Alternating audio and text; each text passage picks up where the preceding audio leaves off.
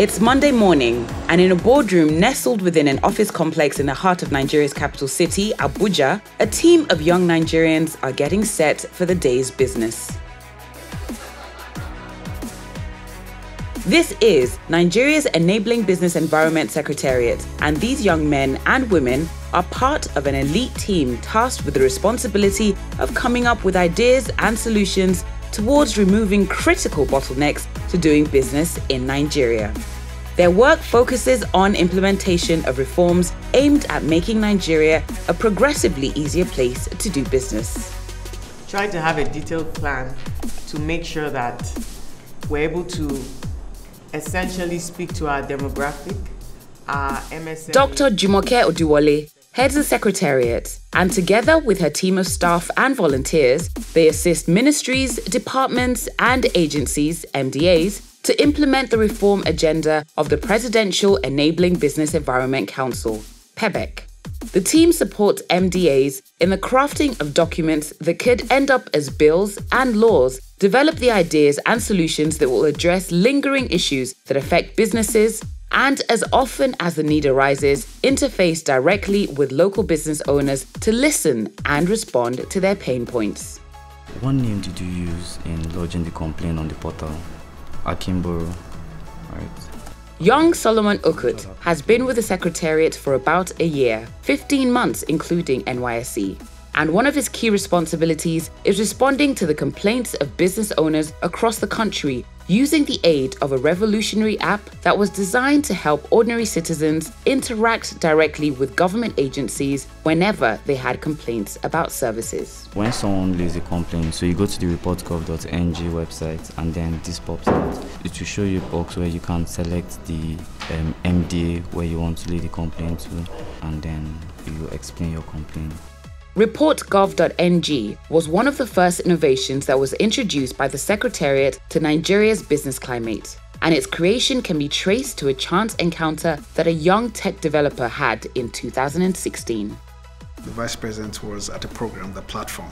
39 minutes into his speech, he said, "So we want to develop an app, and we're asking, computer programmers and other technology developers to participate in that hackathon so that we can get the best app that can enable the public to complain effectively about government agencies that are supposed to encourage business and make it easier to do business, but which are not doing so."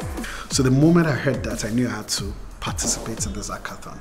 And I thought that solution could bridge the gap, could make it possible for citizens to directly provide feedback to those who are governing them.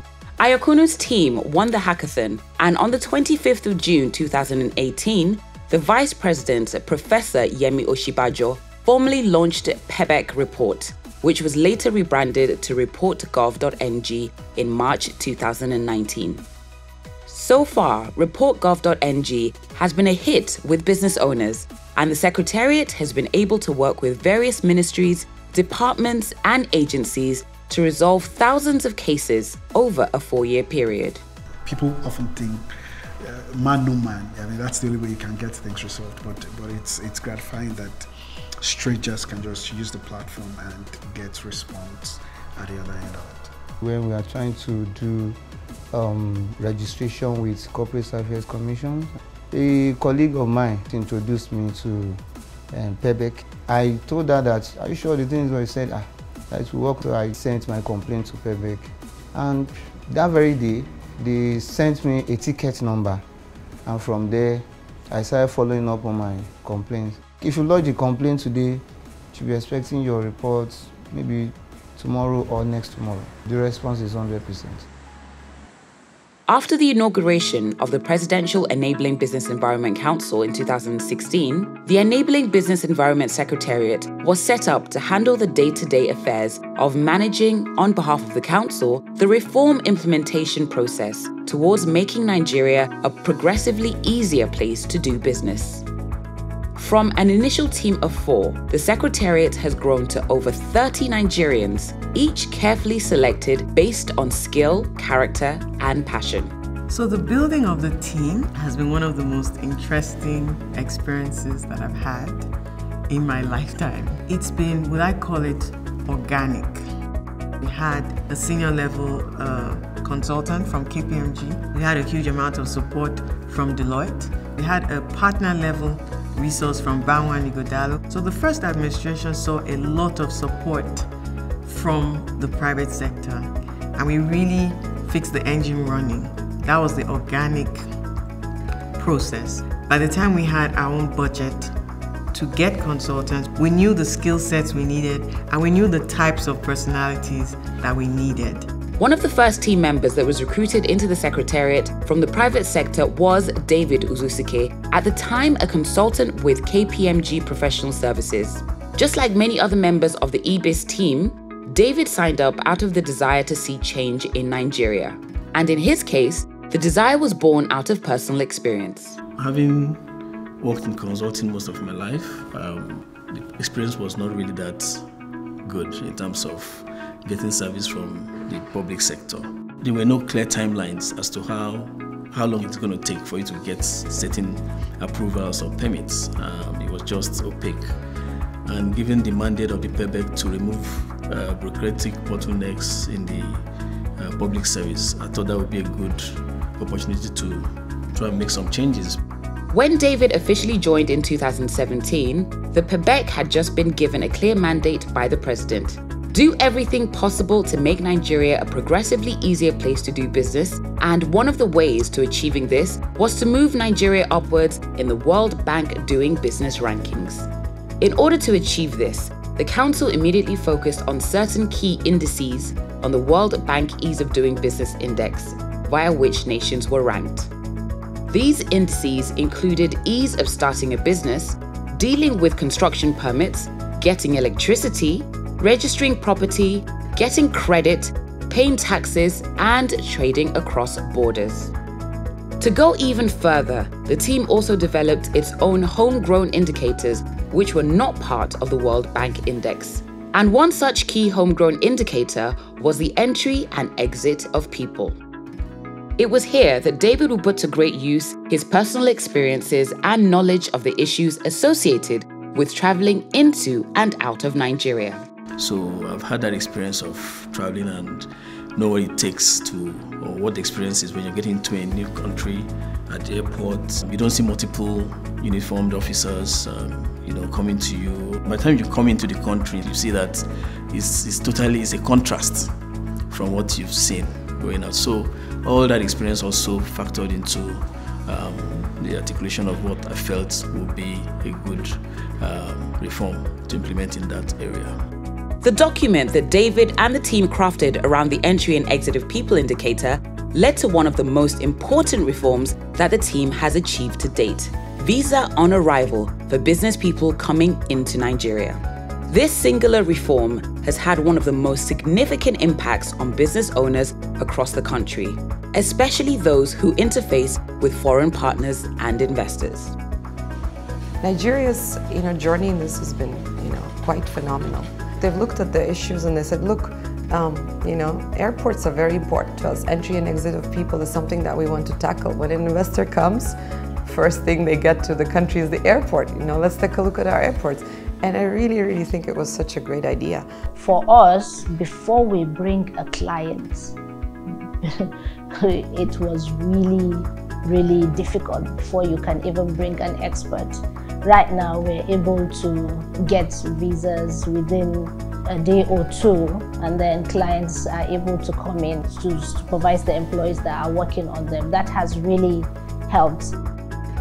Motivated by the success of their work, the team doubled their efforts, and slowly other reforms started to show. So we started very simply with, at the very beginning, with 3 indicators: entry and exit of people, entry and exit of goods, and transparency. And then when we adopted the World Bank cycle, which had about 10 reforms, I think the first year we worked on about 4 or 5. Prior to what has just happened, we had like 4 or 5 different forms you have to fill. Now we have one single form, which has incorporated all those features or requests on that one form. and of course it has also brought down the cost of doing business. Then we also deploy the company's registration portal, which enables customers to now do the registration online from the comfort of their office or their home. I remember when I registered my first company in 2004, I had to drop my documents, I had to come back to see where they've approved it. But now with CAC now, you just go online, you do a name search, you see where your name is approved, and then you now pay. Everything is carried on online. Before the reform started, on average, if you're applying for either governor's consent or certificate of occupancy, it takes an average of about 77 days. We've managed to reduce that to about 40-45 days, and we're working aggressively to try and reduce that further to our target, which is 30 days. We have a situation where every permit, every approval that is required in terms of regulation, there's a stipulated time frame in which our agency needs to respond. And to the extent that we don't respond within that timeline, the applicant will deem his application approved. Optimizing the systems to the point where a lot of things are digital is very helpful, because before you just tell an agent, you have to call these agents and tell them, oh, I want to clear my goods. And they have to go through whatever they do behind the scene, you don't know, but you end up paying exorbitant amounts of money to get your products out. Optimizing the Form process is good. I have a team who does that. Go online, do my Form, get it to approval stage, and that's it, I'm good. The National Assembly made a commitment from inception that we will improve the business environment in Nigeria. And then the issue of credit came, because it was first a requirement. People have to get credit to be able to establish small businesses and the rest. And then we said, okay, fine, we will do the credit reporting bureau, and then we will do the movable assets bill. And then we were convinced that what we have passed is a very clean sheet of legislation. You cannot use your collateral like your jewelry or your car or things. For a small business, those are probably their most important assets, to get credit as collateral, as opposed to you must have an immovable property. Small businesses, most often they're starting with a sole proprietor or co-founders trying to get started. That access to credit will allow for them to grow their businesses, employ more people, thus being able to have those people generate an income. In terms of the difficulty of the payment of tax for the small-scale businesses, we granted amnesty, a waiver of all outstanding interest and penalties up until 2016. So even if you had a small-scale business and tax was a concern and you didn't want to get into the tax net because of past taxes, we waived all the outstanding taxes. Change was indeed possible, and these young Nigerians were the change agents. It's been the best job of my life. It's made me believe in the need for more Nigerians to roll up their sleeves and dive into real work to build the nation. What really excites me most is sometimes looking at the over 160 reforms that have been achieved and what impact each of them have had, and even how they've trickled down into the overall GDP and how they add to that. It's something to be really proud of, and I'm super proud of what we've been able to achieve. But change will always meet with resistance, and so it was important to make sure that the reforms were not short-lived. In a bid to entrench these reforms, the administration issued its first executive order designed as a rulebook for the promotion of transparency and efficiency in the public sector. So the executive order was truly ahead of its time. Not just reform, it was innovative because it spoke to how ministries, departments, and agencies would interact with private sector. So things like, how do you communicate approvals? Introducing things like putting information on your website, making sure that your website is up to date, and if it's not up to date, who is responsible? 5 months after the launch of Executive Order 001, the World Bank released the nation's rankings on the Global Doing Business Index. Nigeria had moved an unprecedented 24 steps up on the rankings and was also listed on the highly coveted Top 10 Global Reformer list.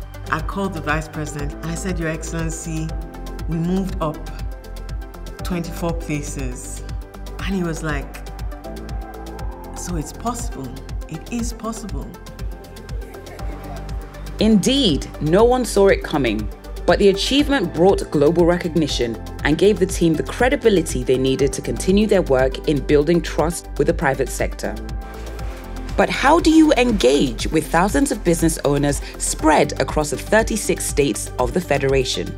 Well, you take a tour of Nigeria and you give it a cool name, a lituation.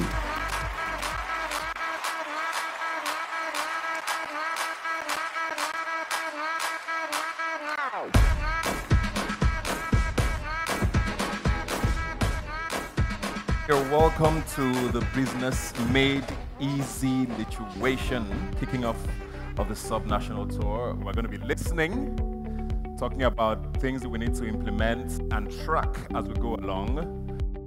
So lituation was going to one state, representing the region, and inviting MSMEs, young MSMEs from across the region.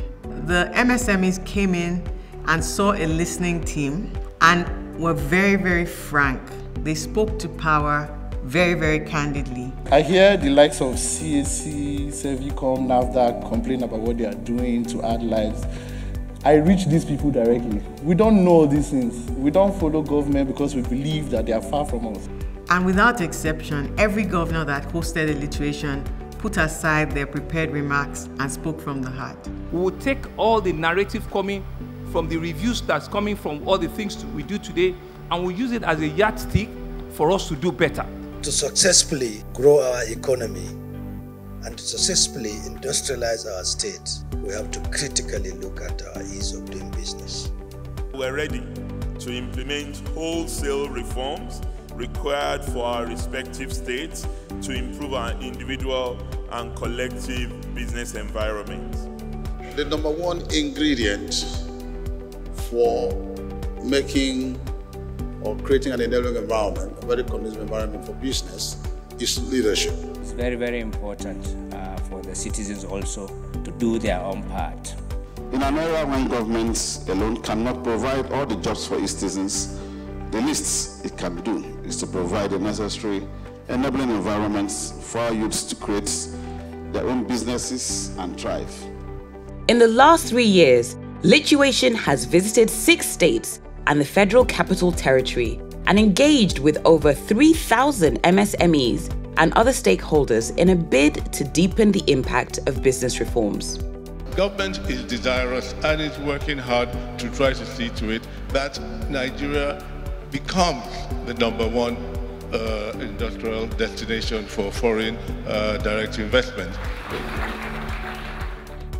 But reforms without political will cannot achieve much. So while the lituation train travels from state to state, other members of the EBIS team stay back at the Secretariat to continue to do some very important work. Toyin Bashir is a veteran lawyer who practices in one of the nation's top-tier law firms. In 2016, just after the Secretariat commenced operations, she was seconded to the Secretariat and today heads the Secretariat's legal cluster, and their job focuses on implementation of legal reforms, including working with the National Assembly to draft legislative reforms that will have positive impact on doing business in Nigeria. A lot of the reforms have legislations because they have legal structures underpinning them, right?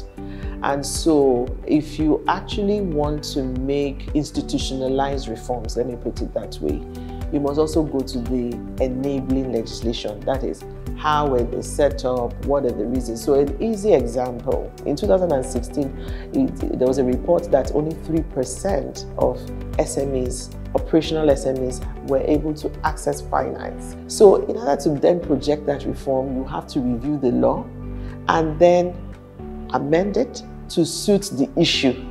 So if you don't have somebody looking on the legal side, you're not able to appreciate those sort of issues.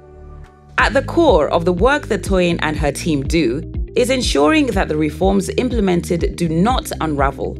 And to achieve this, their strategy is to collaborate with stakeholders particularly the legislative arm of government, to institutionalize the reforms. One of the important assignments that they took on was a review of the Company and Allied Matters Act 1990, a 30-year-old law that was outdated and had become a constraint on innovative practices. The Companies and Allied Matters Act 1990 was the foremost business legislation which governs, company-related matters in Nigeria. It wasn't a law that was friendly to MSMEs. The provisions were not in tandem with the realities of the time. So one of the mandates of the committee at the time was to review it to establish a legal structure that was specially for MSMEs. Working with a wide range of stakeholders in the public and private sector, Toyin and her team went to work introducing over 200 amendments to Nigeria's foremost piece of business legislation. It took 4 years to review and pass into law, but CAMA remains one of the most impactful achievements of the PEBEC.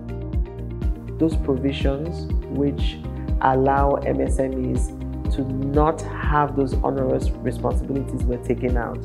So now we have situations where, as an SME, you don't need to convene a general meeting. Also audit, getting an auditor, auditing on a yearly basis. Again, MSMEs don't have to do that. Over 200 amendments were incorporated in that law. So you can imagine, yes, so how beneficial that has been.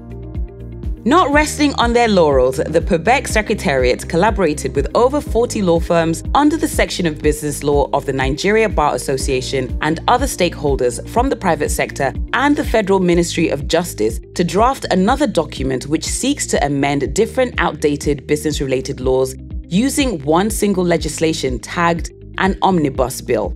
Omnibus is the fact that it's amending different laws using one single legislation. It's the first of its kind, and when it is actually passed, ministries, departments, and agencies would then be mandated to make all the information which relates to any activities that involve businesses, MSMEs, and also even big corporates are published on their websites. When information is available to businesses and to investors all around the world, they can plan in terms of what it would take to actually start up a particular business, or even join in terms of partnership on existing businesses. Thanks to support from the National Assembly, the bill has been passed by the House of Representatives and passed second reading at the Senate and is well on its way to becoming law. MSMEs are the engine of any economy, and PEBEC's interventions are mainly targeted at helping small and medium business owners overcome the challenges that come with doing business in Nigeria. From starting and running a business to sustaining it and even resolving commercial disputes. In a small court in the business city of Kano, a judge presides over a dispute between two business owners.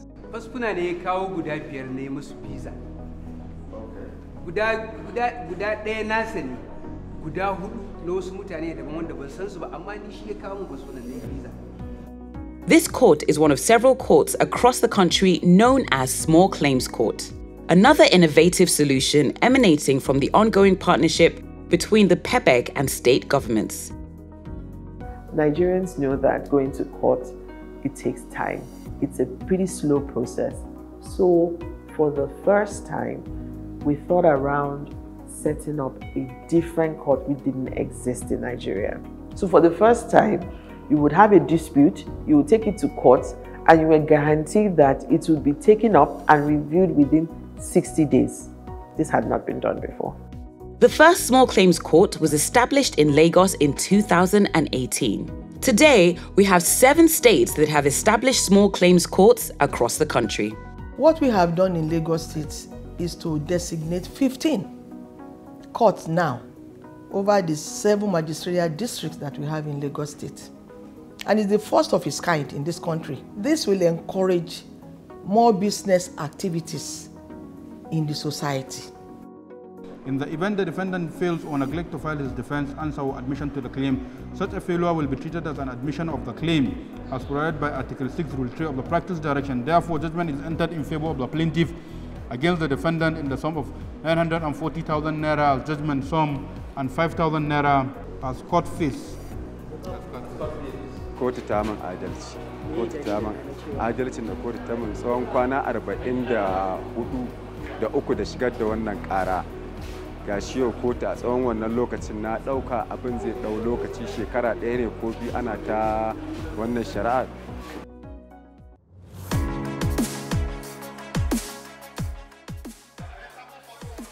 From tech developers to business consultants, lawyers, teachers, and public servants, the team at Nigeria's Enabling Business Environment Secretariat are a mixed bunch of young and energetic Nigerians who work hard and love to bond. It is often said that the team is as strong as its weakest link.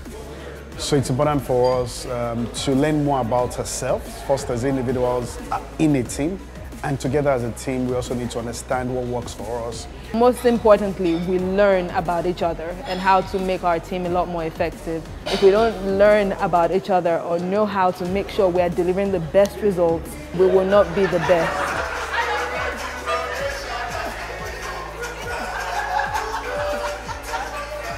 Five years after launching out into Nigeria's business space, PEBEC Secretariat is proud to be associated with the achievements of the PEBEC. But they are not just motivated by the successes of the present, they have a vision of the future.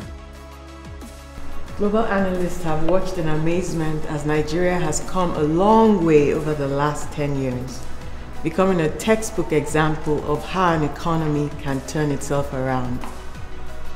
What they have done is nothing short of a miracle. How did they succeed where others had failed? So I wrote this when I was invited to speak on October 1, 2021, to say, what do you see for Nigeria? And so I looked out ahead about a decade, 10, 12 years to 2032. Nigerian entrepreneurs have everything it takes. And once they're enabled, once they have access to credit, once they have the infrastructure, when we enable them to produce, start exporting with AFCFTA, exporting across the continent, exporting globally, I see it. And it's not a figment of my imagination. This is based on data, and this is what is achievable. The future of our country lies in our hands. What makes nations great? Those who make nations great are you and I, men, not spirits. We have the capacity and our vision is very clear. I want to urge us to go forward to prove that an African nation, a nation such as ourselves, can be better, not just bigger, but better than any nation, greater than any nation anywhere in the world. Thank you very much.